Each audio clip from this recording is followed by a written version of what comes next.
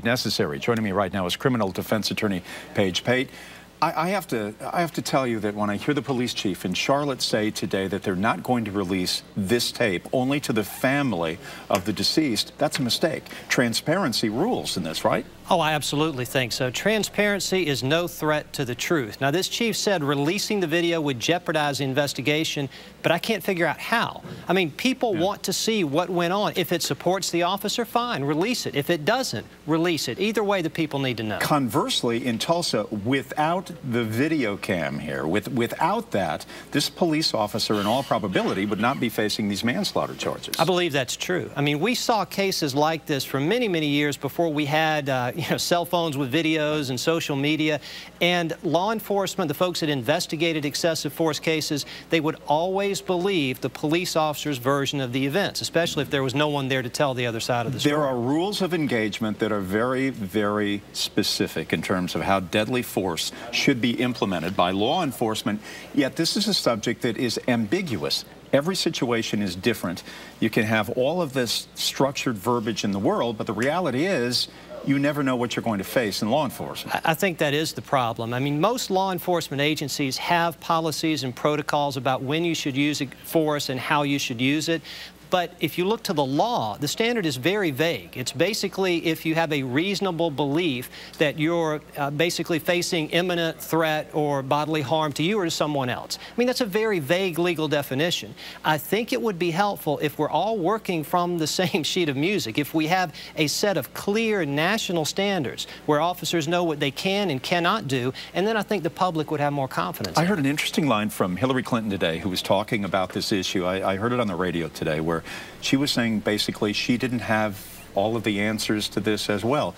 And that would seem to be something that resonates through African-American communities, suburban communities, wherever you may go in this country. There doesn't seem to be any clear resolution of how to proceed forward beyond community policing, and maybe that is your answer. I think so, and I think it helps the officers too. I mean, it's very difficult after the fact to make a subjective determination whether or not the officer was reasonable in determining that he or she was in fear for their lives at the point where they felt they needed to pull their service weapon and use it. If we give them clear guidelines going into those situations, then I think it's better for them, and I think it's better for the public. Do you think we are going to see in the years ahead, and this is sort of looking into your crystal ball, and this is what you have been doing all of your adult life involved in such things, do you believe that there will be more of a federal jurisdiction in law enforcement at a state and local level in the years to come?